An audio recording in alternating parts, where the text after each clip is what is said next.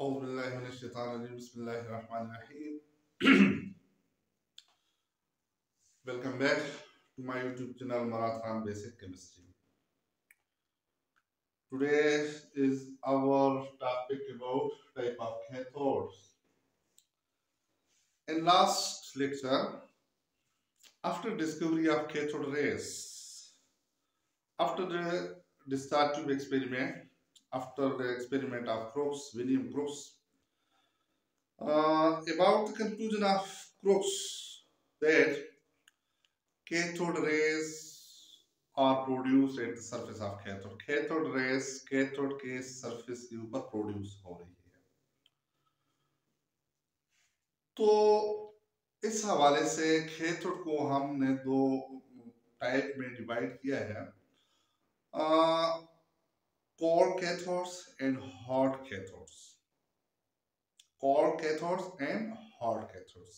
Be remember. And William Crookes decided to experiment. He used cold cathodes, and his experiment about discovery of electron is known as also called cold cathode discharge tube experiment. And cold cathode experiment होता यूं है कि usually जो ही यहाँ पे इस tube के अंदर जो गैस ली होती है, जो गैस उसने ली थी, तो यहाँ से कैथोड निकलती है. यहाँ पे वो ट्यूब के अंदर मौजूद गैस को आयनाइज कर देती है. जब गैसेस आयनाइज हो जाती है तो पॉजिटिव आयन जो बनते हैं due to strong electrical resistance, due to strong high voltage source, क्या होता है कि वो जो पॉजिटिव आयन है due to strong electric field, they are rushing toward the cathode.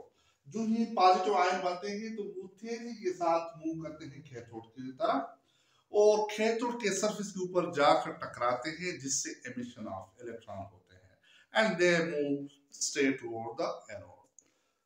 यहाँ पे आयनाइजेशन का अमल होता है. आयनाइजेशन से यहाँ से कैथोड निकलती है. कैथोड आकर गैसेस को आयनाइज, यूजुअली गैसेस को आयनाइज करती है.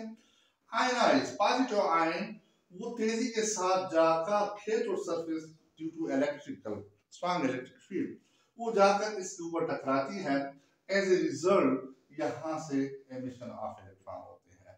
और जो विलियम क्रूक्स था उसने कोल्ड कैथोड इस्तेमाल किया था अपने एक्सपेरिमेंट में. Usually in modern experiment and modern days, nowadays we use hot cathodes.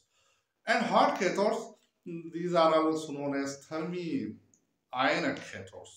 Thermi-ionic cathode. Or the emission of electron is also known as thermi-ionic emission. तो इस केस में इन hot electrode केस में क्या होता है कि जो इलेक्ट्रोड है they are strongly heated electrically. They are strongly heated electrically. As a result, emission of electron occur and they move straight toward the anode. इस hot cathode में जो मॉडर्न जो अभी हम इस्तेमाल करते हैं, आज के दौर में हम इस्तेमाल करते हैं, इसमें होते यूं है कि जो इलेक्ट्रोड है वो इलेक्ट्रिकली हीटेड अप हो जाता है, जिसकी मदद से इसके सरफेस से एमिशन ऑफ इलेक्ट्रॉन होती है. इसको हम thermy ionic emission of electron भी कहते हैं और सिंपल एमिशन ऑफ इलेक्ट्रॉन भी कहते हैं. And after emission they move और rushing out straight toward the anode. उसके बाद ये एनोड की तरफ जाते हैं. तो ये दोनों में डिफरेंस है कोल्ड कैथोड में और हॉट कैथोड में. Thank you. जिसने अभी तक चैनल को सब्सक्राइब नहीं किया तो चैनल को सब्सक्राइब करें ताकि नेक्स्ट इंटरेस्टिंग वीडियो आप तक बर वक्त पहुंच सके. Thank you Allah.